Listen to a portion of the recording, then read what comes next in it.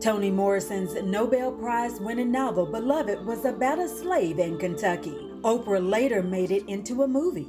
In January 1856, Margaret Garner, born a slave in Boone County, made a dramatic escape to freedom to Ohio. There's a marker in Boone County acknowledging the moment in history entitled Slave Escape.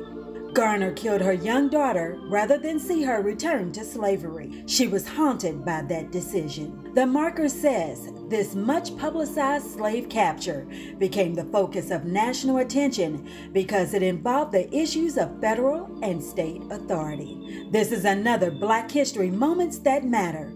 I'm Charlene Shanklin for WHAS 11 News.